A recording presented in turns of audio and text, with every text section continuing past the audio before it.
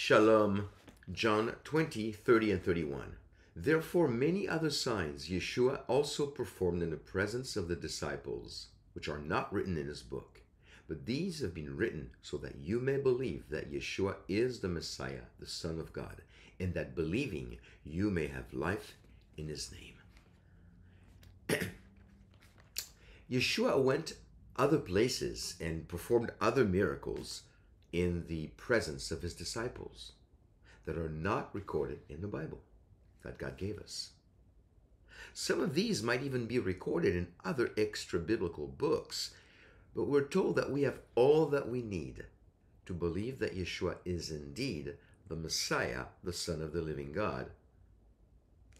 The Jewish prophets described him and his ministry in no uncertain terms, and the Greek scriptures introduced him to the world with vivid details. Even if other books would give us more details about Yeshua, they would not add to his messiahship.